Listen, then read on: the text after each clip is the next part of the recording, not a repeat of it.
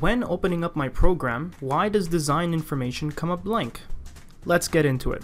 Head over to your file paths. The reason why the design information box comes up empty is actually because you made a change to your title block logo file path.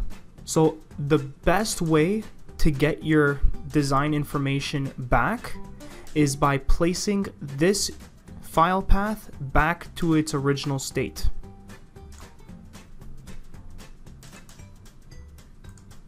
Now you may be wondering, okay, but then what do I do about my logo? Well, rather than placing the file path to your logo, just place your logo in this file path and you'll be able to use the logo.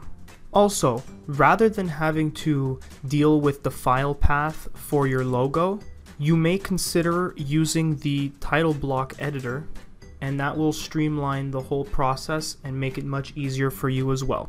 If you need any help locating the title block editor, search up the title block editor in our Knowledge Center.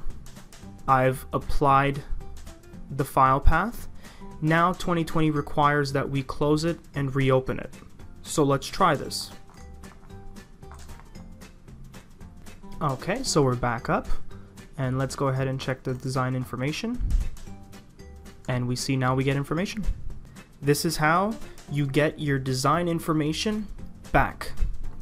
Turn your questions into answers in seconds with the 2020 Knowledge Center.